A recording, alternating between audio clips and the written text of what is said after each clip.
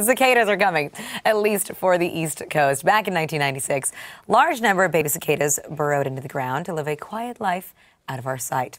But now, at the age of 17, as the cicadas prepare to procreate and die, they will rise out of the ground in such numbers that scientists are calling the cicada apocalypse.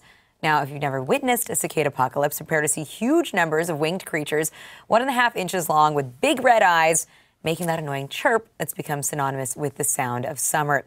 Now, though they look terrifying, the bugs wouldn't hurt a fly, they don't sting or bite or attack, and the exact date can't even be predicted, but as soon as the soil temperature reaches 64 degrees, expect to see these insects everywhere. Yeesh. They're pretty gross looking.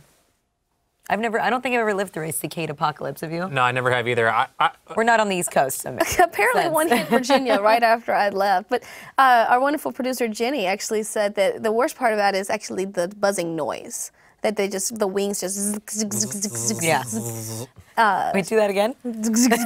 She suggested that people were actually selling special cicada protection umbrellas that were clear and came down all the way to keep them from flying into your face with their grossness. You need a cicada net when you sleep. No, thank you, No, thank you. cicadas. Exactly.